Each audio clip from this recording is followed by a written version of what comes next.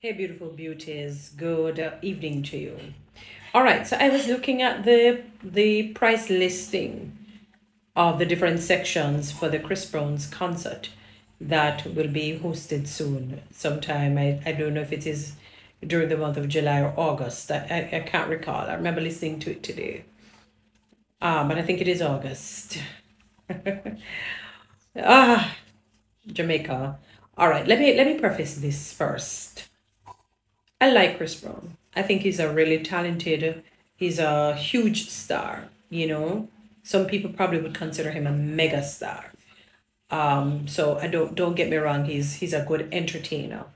Has some nice songs out there that I like. You know, and so on. So I don't take his talent, his craft, especially the gift of dancing from him. I consider him more of a dancer than a singer, but he doesn't sound bad in his singing. Do not get me wrong.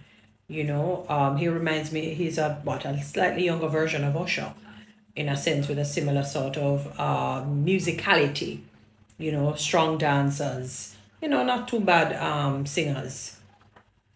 However, Jamaica, understand, and I'm all for having fun. We only have one life.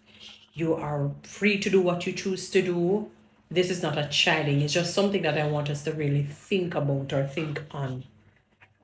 When I saw the bleachers, which is about just a few dollars short of 7,000, I said, all right, understood.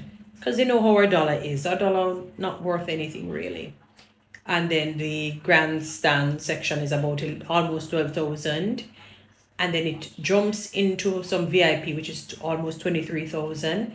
Then it does a leap and bound into 71. I think Ultra VIP is like $70,000.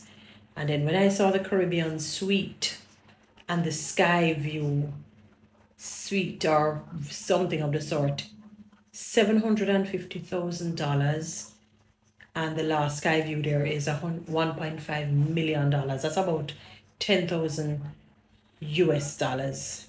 Jamaica, things tough.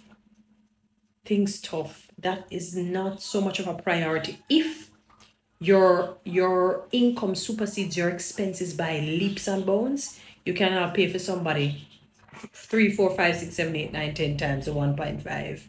But I would rather us find a way to invest in our country that would build our country more first before we look to paying that amount of 1.5, 750,000. No, Jamaicans.